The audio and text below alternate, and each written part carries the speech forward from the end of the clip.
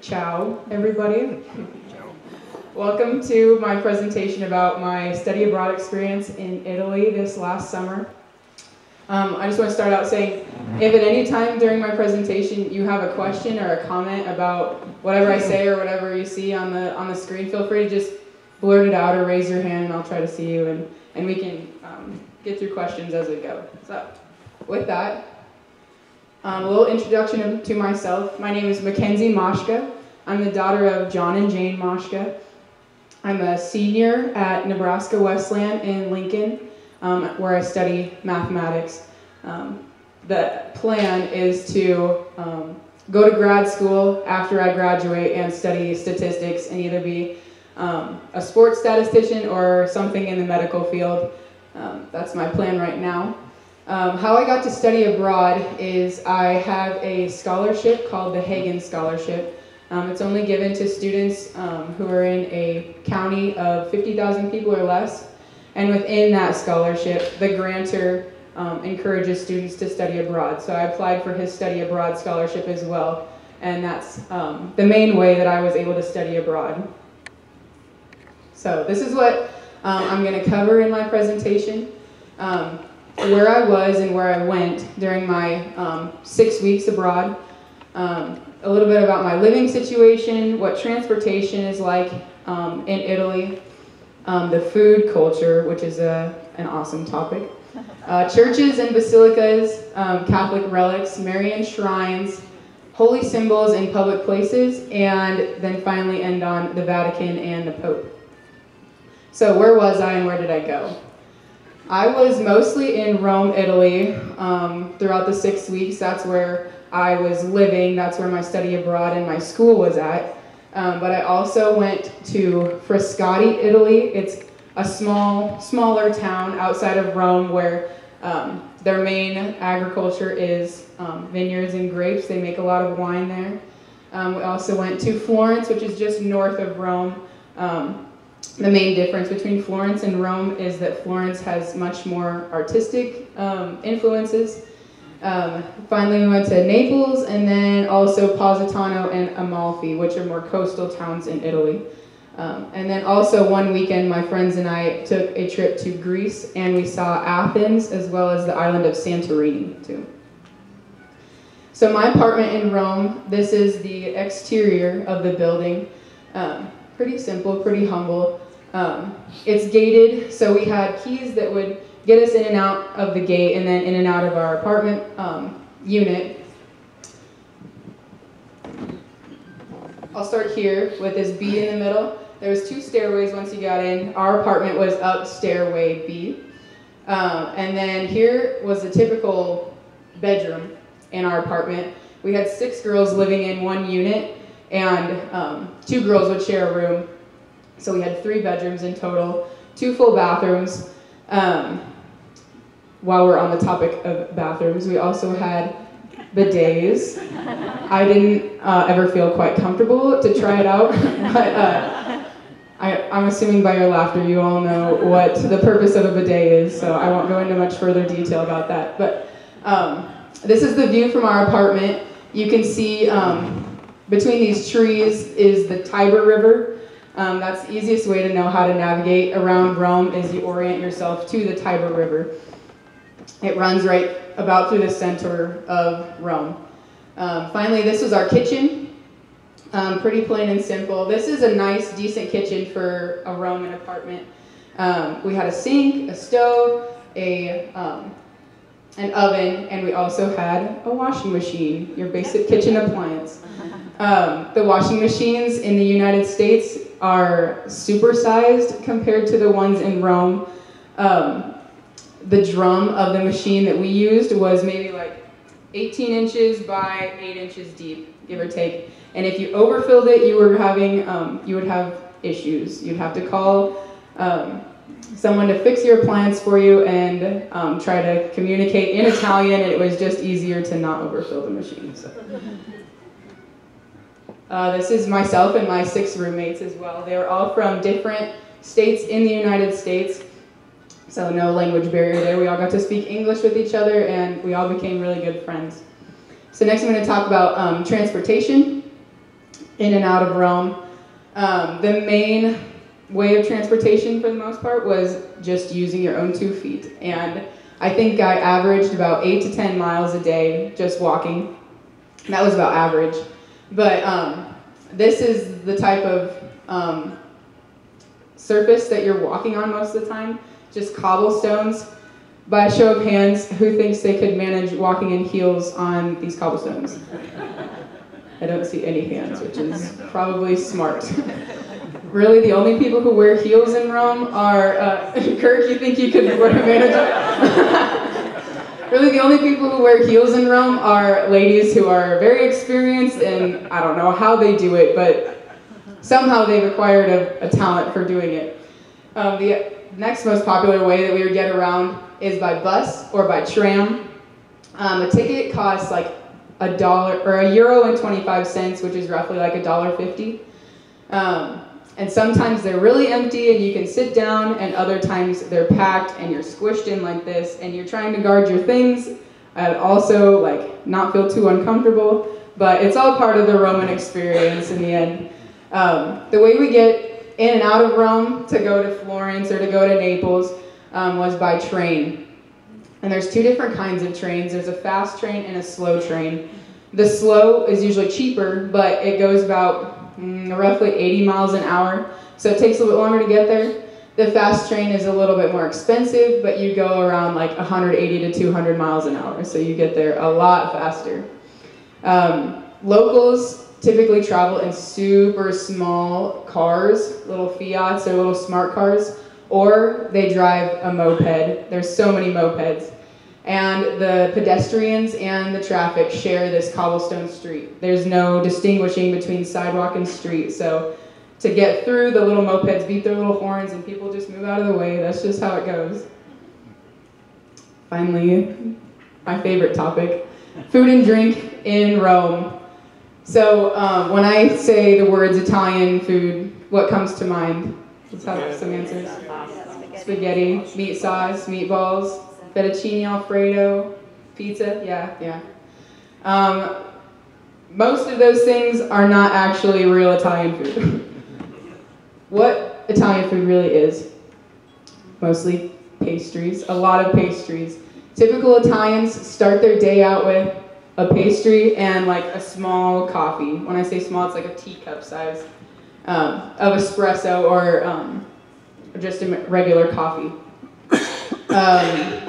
I'll try to pronounce some of these. I don't know many of them, but this is a sfogliatella, as they say. I think it's called a lobster tail in the United States, but it's filled with like this cheesy, fruity inside. They're so good and really crispy. This is a typical bakery window. They just display everything and lure you in that way. We also have pasta. Is a typical part of the Roman diet. These 2 on the ends, this one and this one, are carbonara pasta. It's made with cheese.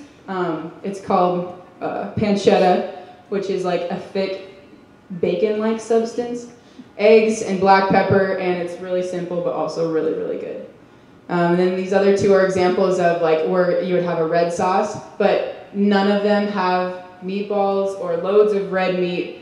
That's typical of the Italian food culture. There's not much red meat. We also have aperitivo, which is similar to an American happy hour. You go into a restaurant and say that you want an aperitivo. They'll ask you how many people are in your party. You say 4. And then they'll prepare you a plate like this that can feed 4 people an appetizer. And then it also comes with drinks, usually wine, or my favorite was called an Aperol Spritz. Aperol is like an orange alcohol, and then it's mixed with Prosecco, which is like a sparkling wine. Super good. But usually it's cheeses and meats and fresh fruit, fresh veggies. All of those things are staples of a typical Roman meal. And then there's gelato. I think my roommates and I ate gelato every night. We would go out and find some place that we hadn't tried yet. And it usually wasn't that expensive, maybe like $1.50 a piece to €2, not dollars, euros. But you have to be careful about where you go, because certain gelato places look really good, but they're not really good quality. If you see a mounded pile of gelato, that is not a good place to go to, because it's typically filled with lots of preservatives that make it stay and stick in that form. So you have to look for ones that are just flat, sitting in their little tubs. And also the second thing you look for is color. This is pistachio. This is the typical color of a natural pistachio. But sometimes you see them where they're like bright mint green, and that is a telltale sign that it's not a natural pistachio flavor. But also we have staples of Roman cuisine that are wine, fish, pizza. This is actually an aperitivo that my friends and I had, and tiramisu and bread. So then we also have churches. Actually, let me pause and ask if anybody has any questions or comments yet. Okay. Yes. So is the pizza different than pizza here? Yes. Good question. It's very different. The first place we went to was, oddly, it was a Chinese pizza place. It was just around the corner from our apartment, and it wasn't very expensive, and we were all jet lagged, so it worked out just fine. But yeah, I ordered a margarita pizza, and here in the United States, that's typically what, basil, tomato sauce, and mozzarella, yeah, on your pizza bread. It was just pizza sauce on a really thin crust. That's all it was. And I felt a little ripped off at first, but that was a learning experience, and so now I know what a typical Roman margarita pizza is. But typically the crust is very thin, there's not a ton of sauce on it, and they just pile the ingredients on. Yeah. Any other questions? We did eat at an American place just for kicks, and it was called Roadhouse. We were just all really craving a good burger by this point in our study abroad experience, so we went and I got a hamburger, but the inside was like almost bloody. And so I was trying to convey to the waiter, can you take this back and maybe cook it for a little bit longer? And I think I offended him because he was like, he didn't really understand what I was saying, and so he brought it back to me, and it was cooked back, and you know, I had eaten a little bit of the first one. This is a brand new burger, and I couldn't eat it all because I'd eaten a little bit of the first one. So I went up to him and was like, could I have a to-go box? And he said, no. That was it, and I didn't know what to do, but my hamburger was like sitting on a piece of paper, so I wrapped it up and took it to go. We had that figured out. Okay, so I guess we'll move on to churches. It was a huge part of Rome. Literally every corner of the city has a church on it of some sort, and they're all Catholic. So we'll go into the differences between a church and a basilica. A church is typically really small. You can see it's like squished in between like two buildings here, whereas a basilica is massive. Like there's no feasible thing in the United States church-wise that I could use to compare to a basilica in Rome. But both are extremely beautiful on the inside. This is a picture of the apse, or the altar of the church, and then the main aisle is called the nave. So here's the apse, and then the nave would be like back down here. This is the basilica, this is the church. And then here is the ceiling above the nave, above the main aisle in the church and the basilica. So they're very, very beautiful on the inside. And you can see there's a lot of gold, especially in the ceiling. And that's purposeful because, like, above you is where heaven would be. Heaven typically would be resembled as gold in a church. So we have 4 papal basilicas in Rome. The first is St. Peter's Basilica, which I'm sure you've all heard of. Another one is St. Paul outside the walls. St. Mary Major, and St. John Lateran. Contrary to popular belief, St. Peter's is not the most extravagant or most influential church out of these four. It's actually St. John Lateran. That's the papal seat of Rome. But they're all, again, extremely beautiful. Here you can see the nave and the apse of each one. They're all a little bit similar, but all different in their own unique way too. Here's a different church that was in Florence, celebrating a big milestone anniversary. It's called San Miniato al Monte, celebrating its 1000th anniversary of being a church. This was just an accident that I came across this church. In Florence, I kind of like separated from my group and went off exploring on my own, and it was up on a hill that had a beautiful like outlook of the city. And then if you climbed a little bit farther, this church was like at the pinnacle of the city. And you can see there's not really an altar right here where there should be. That's because you have to go down some steps back through this arch, and then the altar is underneath the main front of the church. And you weren't allowed to take any pictures down there because it's so old and so ancient. They want to preserve it. But just the sheer like age of this building alone is incredible. I'd never seen anything like that. Even a Polish church. There's something for everybody. And there's but there's just a population of all different sorts in Rome. There's Polish, there's Italian, there's American, anything you can think of really. But most of the masses I attended were in Italian. A handful I found in English, but this was the only one that was in Polish. And it was honestly really hard to understand.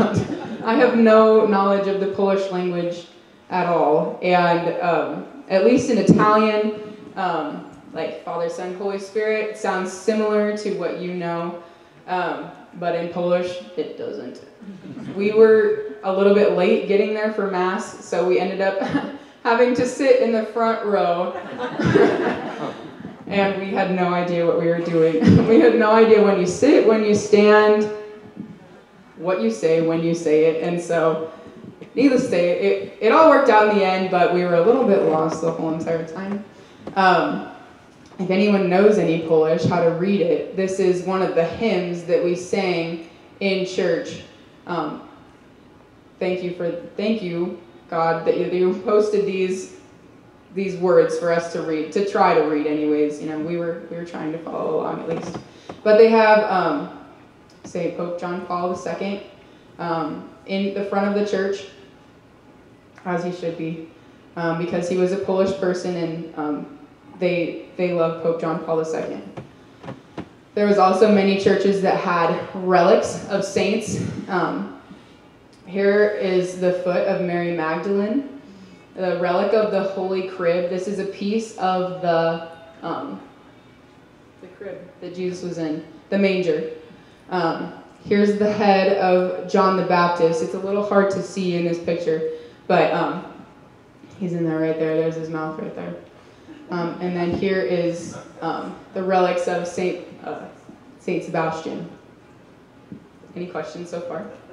Yeah. They have Sunday Mass in churches and basilicas?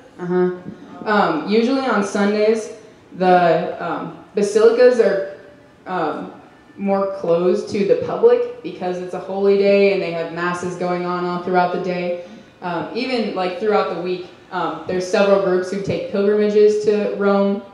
So when they stop in St. Peter's, they'll usually have a priest with them, and then the pilgrimage will have a mass. And so really no matter what time, well, speaking of St. Peter's Basilica anyways, no matter what time you went in there, there was usually a mass going on at some point in time. And there's several small chapels.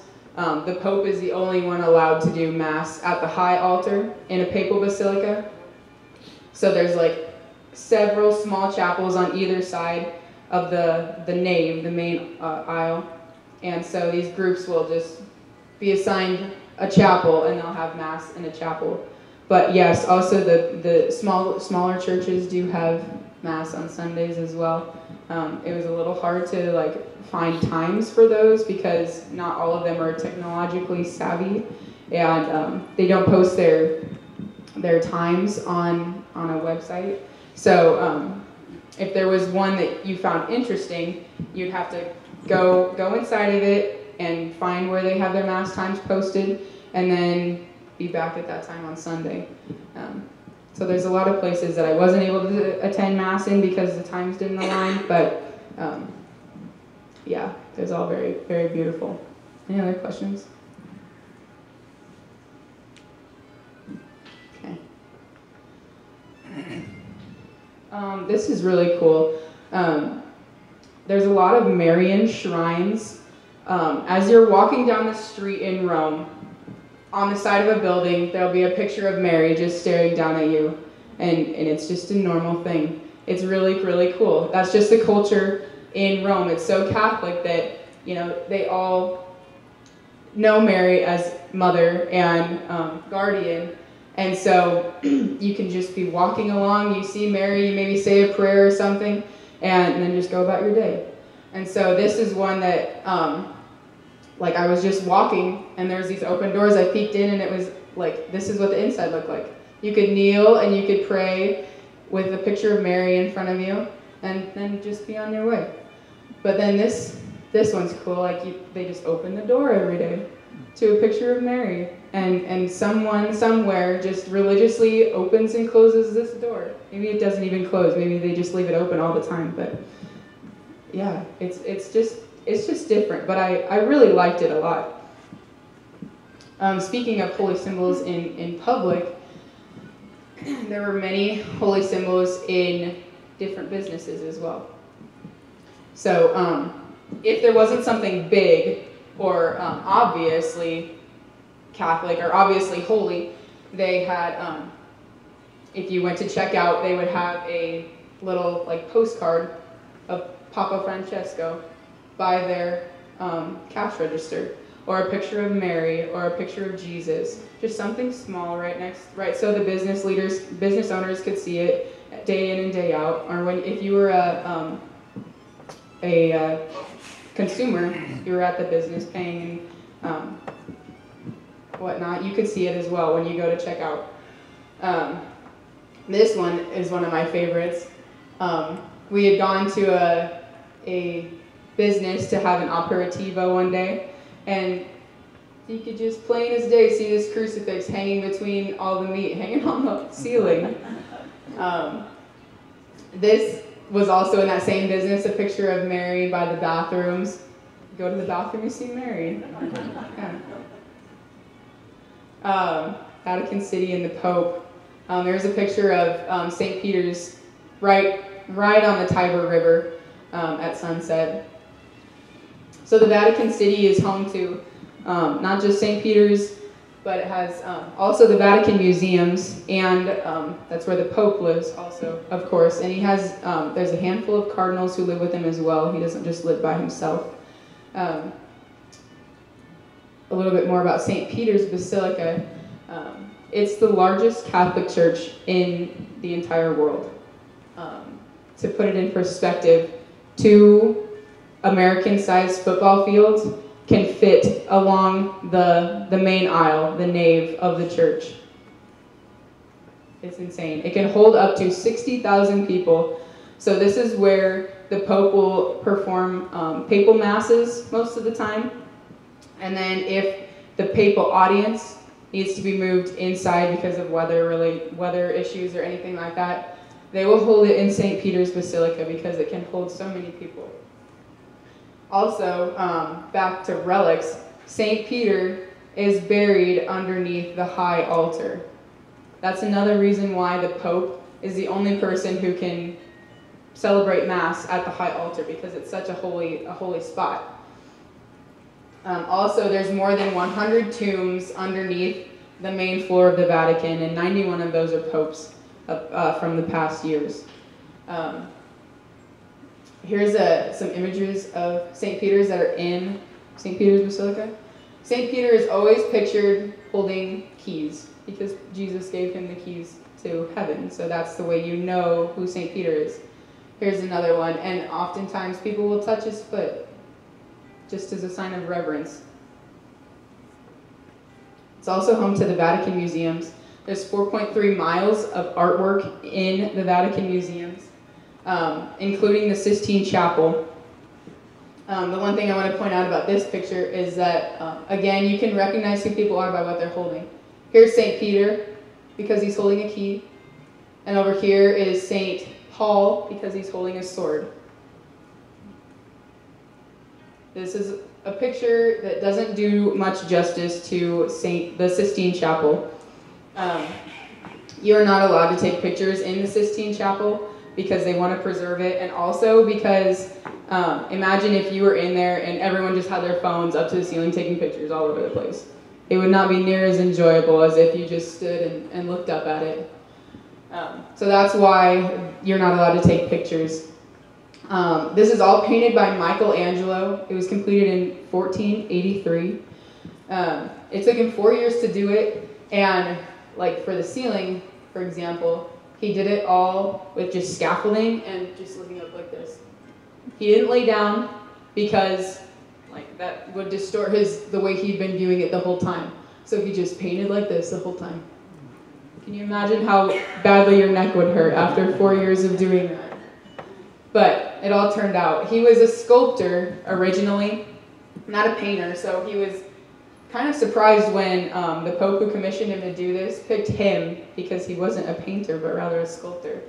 But because he was a sculptor, the picture, like the bodily forms in the Sistine Chapel painted in here, look much more lifelike and real. Another example, this is a different piece of artwork in the Vatican Museums, but it shows the story of when Peter was imprisoned after Jesus had ascended, and an angel came and freed him from jail while the soldiers were sleeping.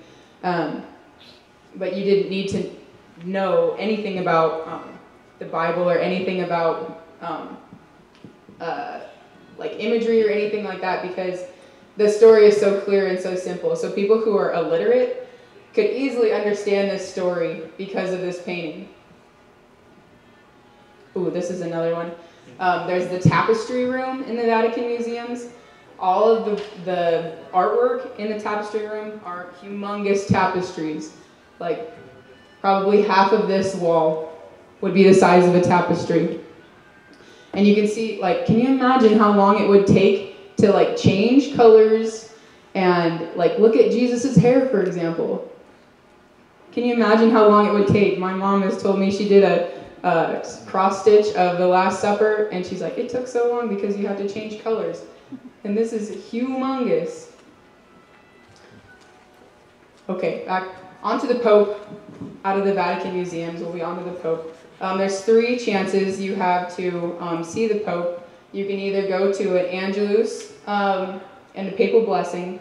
It lasts about 20 minutes, and the Pope just basically blesses you and blesses any artifacts you brought that you want to be blessed by the Pope. Another is the papal audience.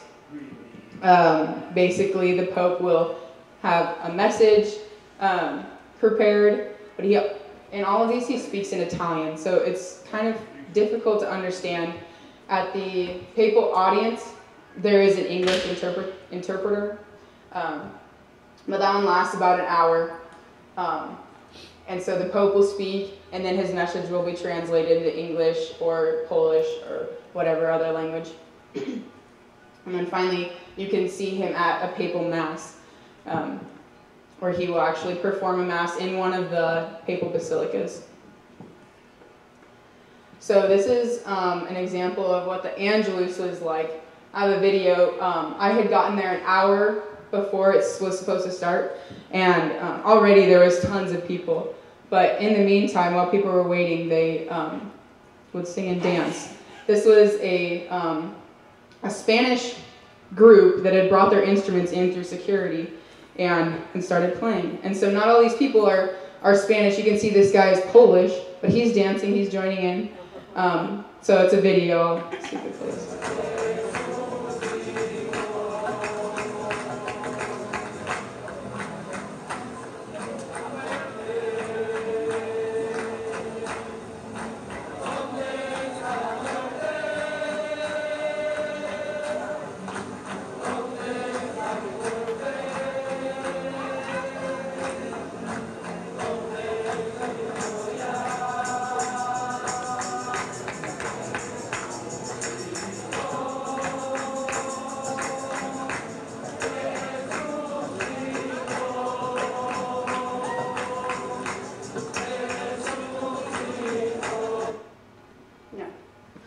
So that was just fun to see all those different cultures all together, all because they want to see Papa Francesco, Pope Francis, giving and accepting his blessing.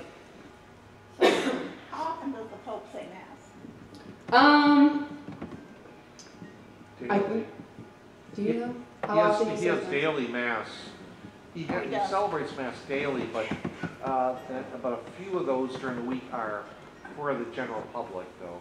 Lots of times they're in private with small groups of people. Mm-hmm. While we were there, Rome celebrated the solemnity of St. Peter and Paul, which are the two patron saints of Rome. So Pope Francis performed a papal mass on the solemnity of St. Peter and Paul at St. Peter's Basilica. But unfortunately, we weren't able to go because you're supposed to get tickets, but a ticket is not required to enter. If you have a ticket, you can get up closer.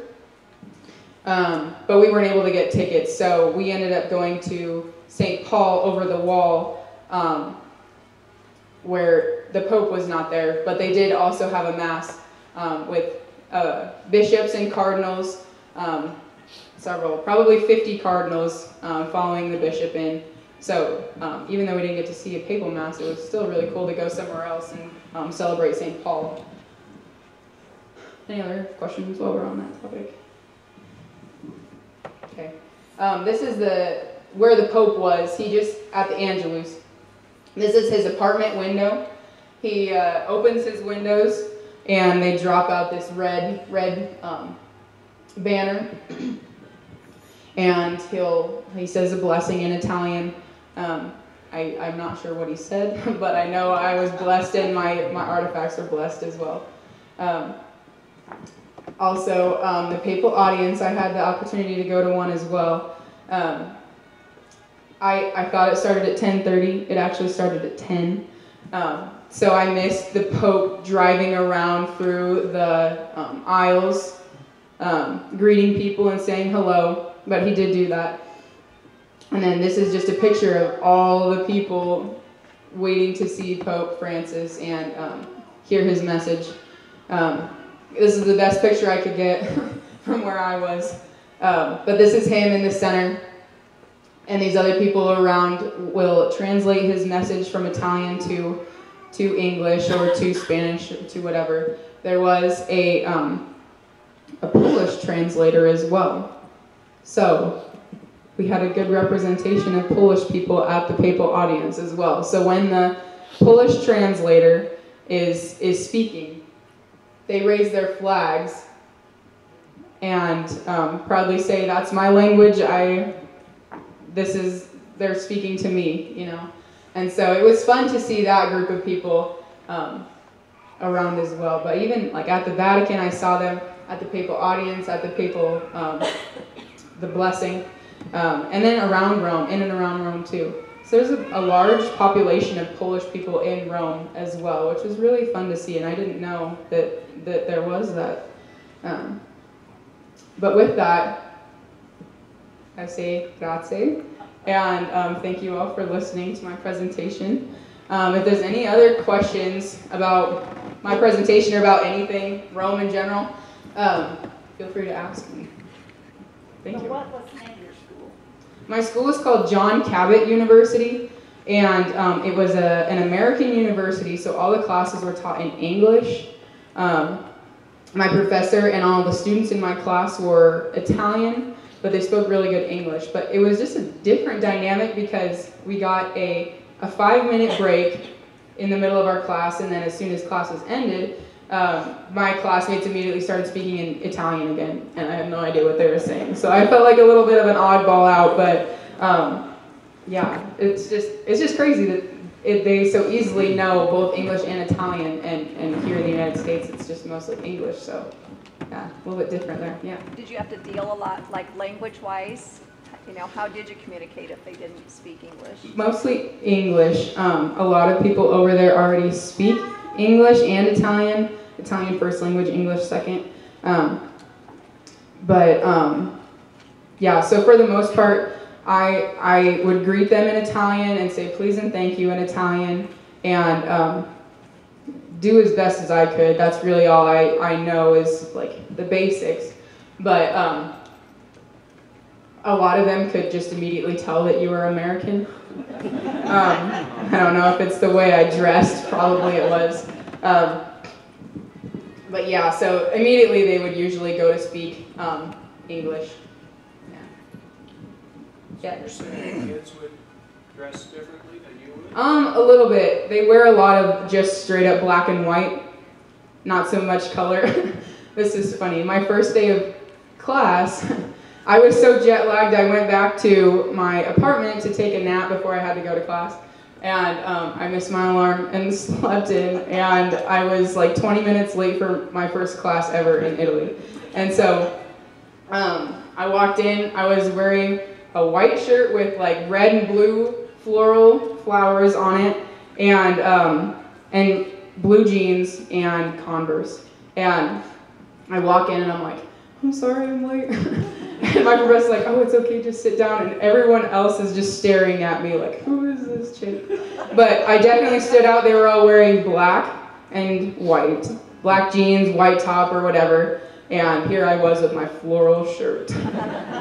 But yeah, so people definitely dress a little bit different over there. And they usually cover their knees. There's not very many people who just typically wear shorts. Even when it's really hot out, they always still cover their knees.